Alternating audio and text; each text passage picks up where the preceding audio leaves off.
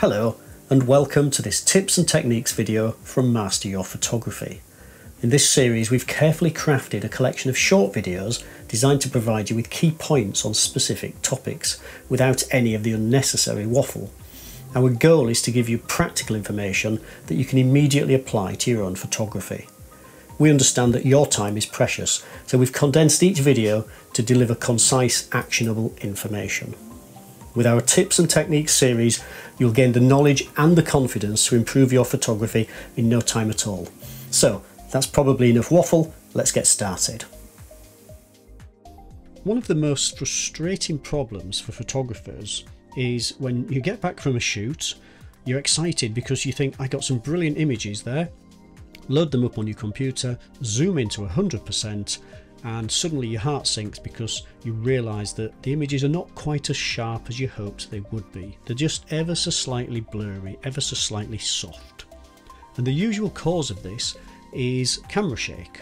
What we mean by that is that the camera actually moved during the exposure.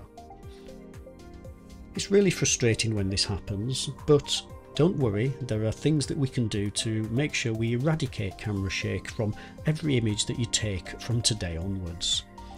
The most obvious solution to fixing a camera shake problem is to put the camera actually on a tripod. Lock it down solidly so that it's not going to move at all during the exposure. If you haven't got a tripod with you, then sometimes you can find a solid surface such as a wall or a table or even a camera bag that you can balance your camera on so that when you actually take the picture there's less chance of it actually being moved downwards, because it's that action of you pressing the shutter release button and just moving the camera downwards ever so slightly as you do it that creates the camera shake, and then it results in the blur. Of course, if you're using a tripod or balancing your camera on a solid surface, if you can also use a shutter release cable as well, then that's going to minimize camera shake even further. If you haven't got a shutter release cable, then a lot of cameras nowadays can be connected to your mobile phone so that you can use your phone as a remote shutter release. So that's a good idea if that works with your camera and phone combination. And if that's not an option, then the next thing you can try is to use the self timer.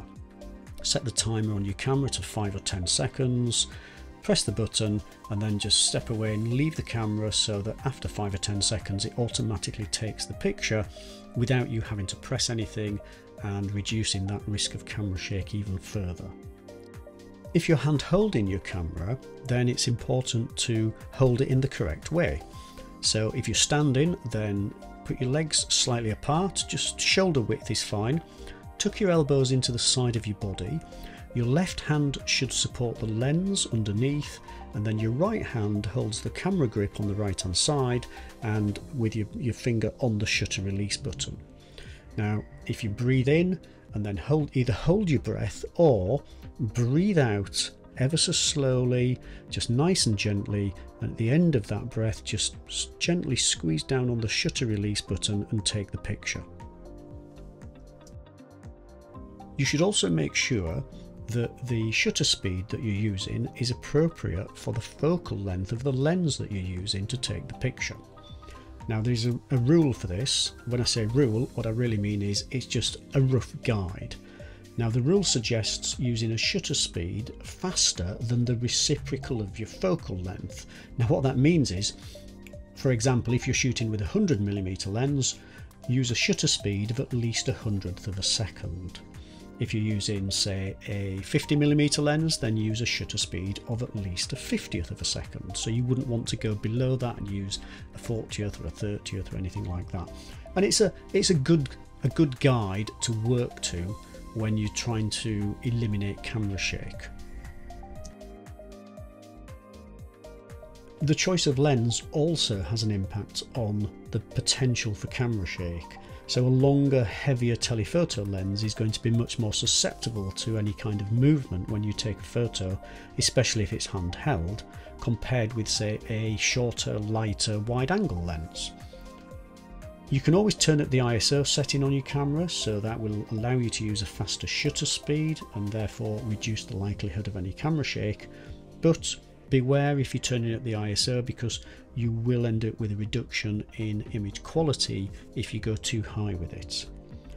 A lot of cameras have built-in image stabilization nowadays, so check your manual and see if your camera's got this. If it has got image stabilization, it's sometimes called vibration reduction, then make sure you turn it on. That will allow you to use a lower shutter speed than you would normally be able to do handheld. But again, it does have limitations, and there will come a point at which if you go below it, then you will still get camera shake.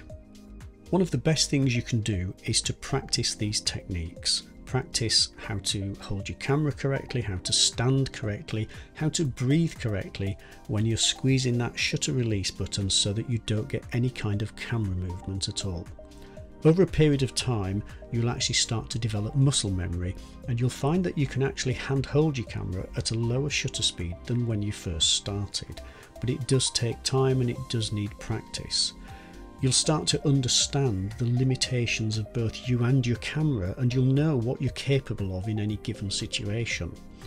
It means that you'll have the confidence to go into a situation, get the shot that you need, and know that it won't suffer from camera shake.